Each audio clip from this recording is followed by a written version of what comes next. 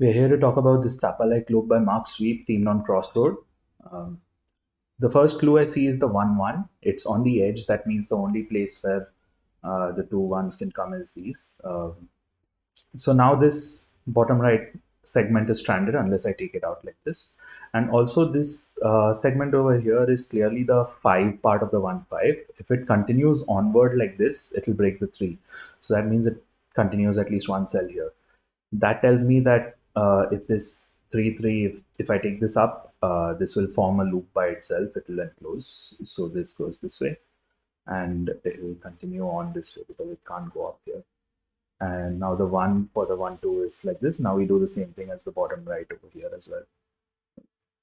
Now I look at the 6. The 6 is interesting because I cannot take these 3 segments. Again, it will break the 3. So that actually means that if I look at it either way, the common cells are these. These will always be there. Now I also know that I cannot take this cell of the 3 because that would break the 6. So I'll mark this out.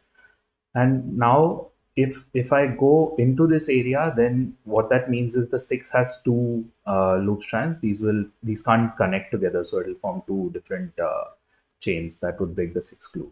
So what actually ends up happening is none of these get taken.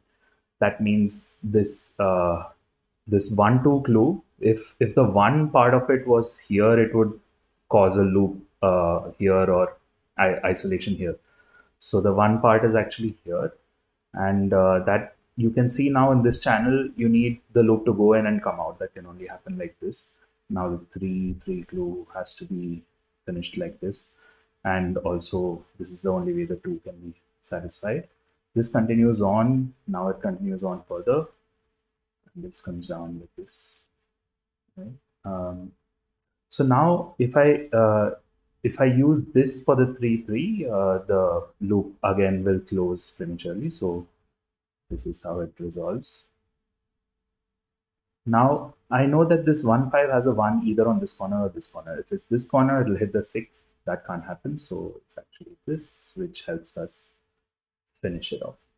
So mainly we saw the start with the 1-1, but there were these interesting channels in the corners where you needed to avoid the loop closing, and also this interaction between the 6 and the 3 and the 5 and the 3, big numbers that you can't really have a segment going through this way, because that'll break one or the other. So we hope this walkthrough was helpful.